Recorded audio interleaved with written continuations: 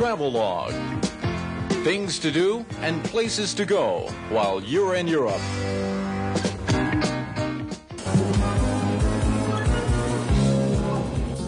For rail vacationers, travel days are part of the actual vacation. No worries about Autobahn traffic jams, car breakdowns, or all the tension associated with driving. We left early in the morning out of the Frankfurt Hauptbahnhof for the Black Forest in southeastern Germany. It'll be a 3-hour ride. As we roll along, in the train restaurant, the breakfast table has been set.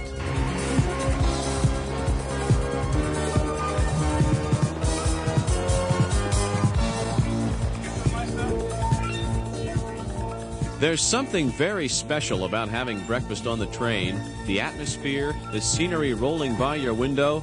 You can find yourself a table and then be greeted by a friendly waiter who speaks good English. He'll hand you a menu with lots of different selections inside, and it's written in English as well as German and French.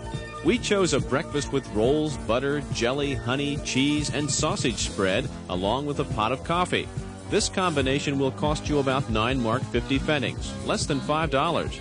Ever wonder what the little can they place at your table is for? It'll keep everything neat. An American couple from Florida was just finishing up breakfast. They love to travel by train. Actually, the trains are a fantastic way to travel, and we're sorry that the United States doesn't have this kind of train service. We've traveled just about everywhere in Europe on the trains. They run within a minute of schedule. They're really a fantastic way to get around. We don't have any trouble reading the train schedules in the stations. And like he said, everybody does speak English, or enough to get you by with. And how was the breakfast? Except for eating those little sausages, it wasn't a problem at all. We couldn't figure out how to do it. Now, if you prefer to stay in the comfort of your compartment during the trip, you can still have breakfast when the snack cart comes around. Guten Tag. Heute Sie was zum Trinken? Kaffee, Tee, Bier, Fanta, Pepsi, Orange, Minza. Coffee was priced at 4 Mark 25 for a pot, nearly half the price of the restaurant car. A cheese and salami sandwich was 3 Mark 40. In this case, the waiter did not speak English. Need to make a phone call? There are instructions in English at the payphone in the last car.